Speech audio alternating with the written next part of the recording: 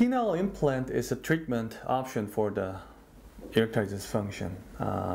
There's two types, malleable and inflatable. Most of my patients get inflatable penile prosthesis because it shows a highest patient satisfaction rate. It's a semi-permanent way of the treatment of erectile dysfunction, and by far it is one of the most durable implants among all the other implants which can be implanted toward the human body. It has a long history, pretty long history, 45 years old, almost older than I do, and throughout those days it has been renovated so to show the to better improve these results in terms of the patient satisfaction.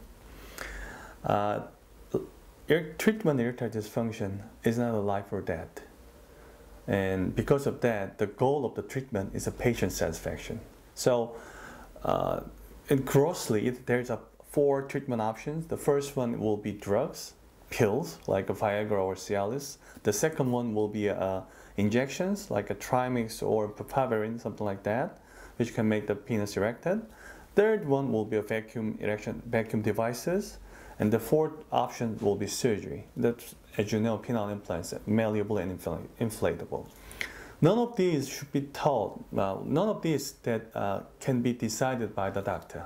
It's a treatment option for the patient. You decide, we follow. So,